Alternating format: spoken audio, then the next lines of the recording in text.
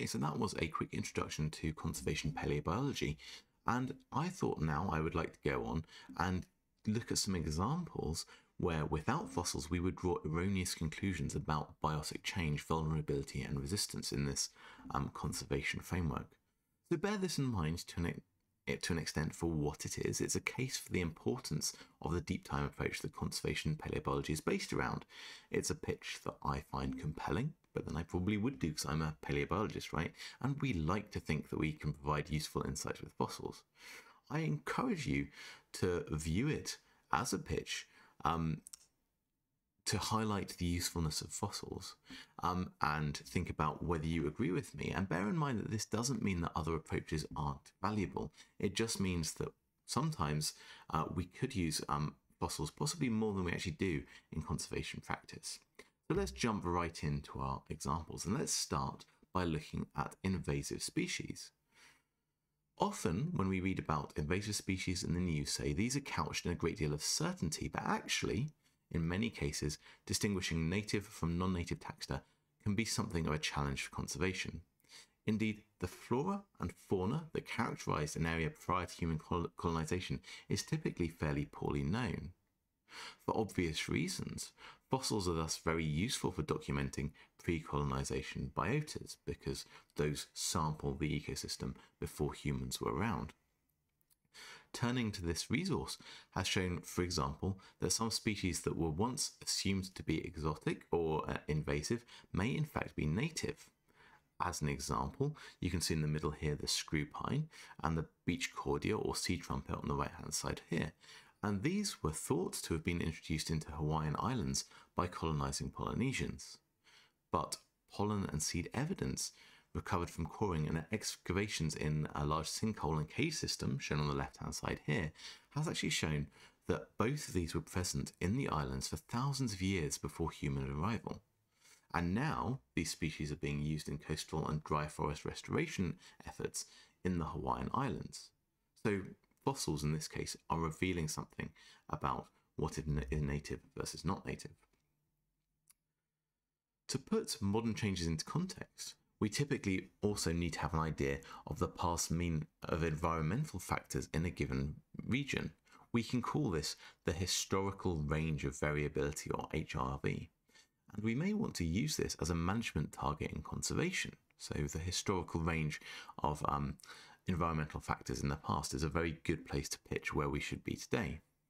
Long-term records from, for example, cores, if they are good, will have annual to decadal resolution, and those can be used to constrain both the variability and discriminate variability around a stationary mean in the past of an area from variability associated with a long-term trend. My example here was published by Wolf et al. In 2001, and this is a team that studies sediment cores from two lakes in Colorado. Sky Pond in Colorado is shown on the left here, which is one of their lakes.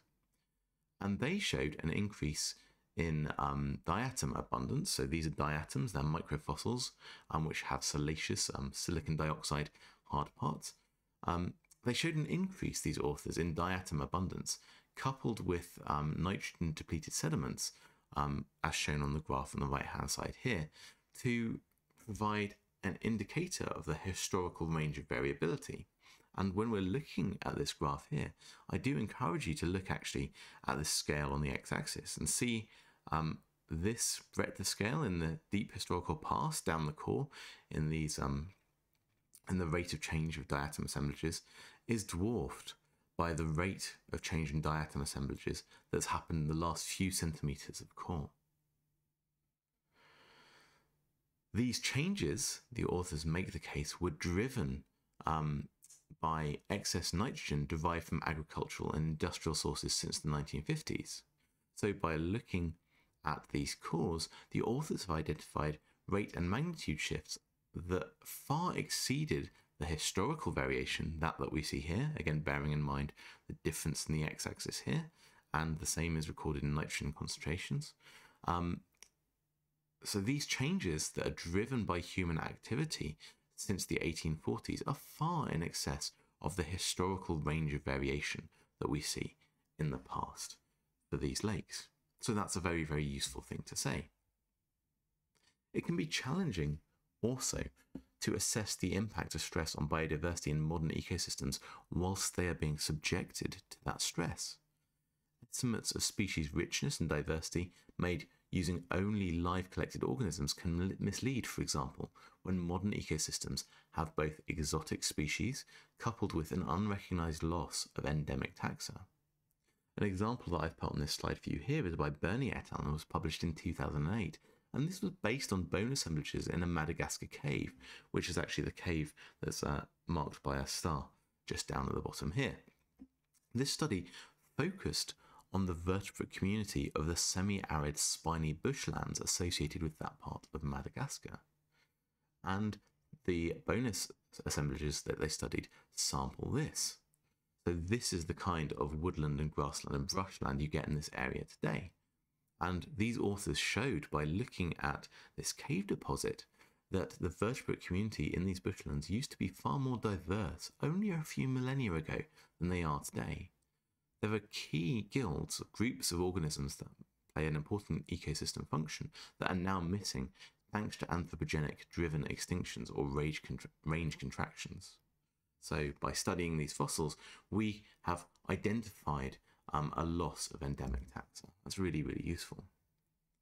The fossil record is also key to understanding the dynamics of species populations and the ranges of species. In modern ecosystems, unless you continuously monitor species distributions, it can be difficult to spot declines in a species population that falls short of a local extinction. As such, most knowledge of temporal trends of abundance in modern ecosystems is limited to presence or absence data or semi-quantitative estimates, but the fossil record provides valuable retrospective data about species and about areas of critical concern. I've put two examples on this slide here. The first is by Bernie et al. It was published in 2001. The reference is here for you. And these authors use plant fossil data from a cave excavation on one of the islands in Hawaii. The authors showed that rare plant species that are now restricted to remote mountain habitats on the island were widespread in the coastal lowlands before human colonization. So what we're seeing is a change in abundance and a change in range. Things that used to be down here are now only visible up here in a different kind of habitat. Palaeoecological data can also be used to detect shifts in geographical range distribution of species in response to recent climate change. Emsley et al., there's a paper published in 1998, I put the reference for you here, studied bones from breeding sites on Anvers Island in the Arctic Peninsula, and they showed that these sites were occupied exclusively by Adelie penguins through the Little Ice Age. Possibly I got that pronunciation wrong, I'm not quite sure. So between 1400 and 1850, there was just one species of penguin on this island. However, now we see the Gentoo and chinstrap penguins are breeding there, and those, we realise from looking at the fossil record, have expanded their ranges into this region only within the past 50 years, presumably in response to climate warming. So this is an example where the fossil record helps us to understand shifts in climate and their impact. And I wanted to finish by highlighting that human perceptions are also important in this context. We're all humans, and I find how that colours our science really, really interesting. Hence, of the many things I could have finished this video on, I chose this one.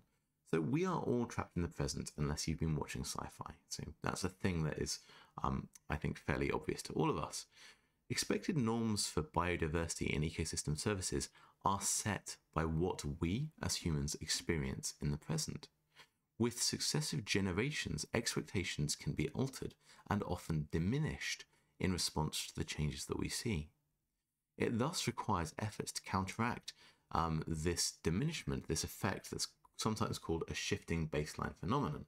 We find it very, very difficult to maintain our expectations when the world around us is changing. But historical information is key to informing experiential norms, so the things that we're experiencing. In this context, paleobiology and associated studies are very, very useful. They show us that ecological conditions have in fact changed. They can allow us to establish the timing of that change and thereby disentangle possible anthropogenic, so human-driven drivers, from ones which may be natural. In the best cases, they can help us establish what was natural, or at least what biological conditions prevailed at some specific point in cultural history. With the caveat, the natural is a moving target when we view it through a geohistorical lens, because of course things do change all the time. I said that at the beginning of the first video. The example here is this paper from 2009. These authors used paleontological evidence to show progressive diversion of the Colorado River water over the 20th century and the impact that had on productivity in the northern Gulf of California, this region shown on the left-hand side here. This includes the documented functional extinction of a key bivalve species that was reported in this paper, and suppressed growth rates in the iconic fish Tetoeba macdonaldi, shown on the right-hand side here.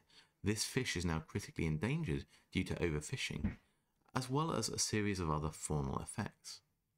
So the study provided the first science-based estimates of water flow across the US-Mexico border that will be needed to restore some modicum of marine ecosystem services in response to the changes that they document. So I think it's a very, very interesting and good example. And that brings us to the end of this video. So I'll see you very shortly in the next one.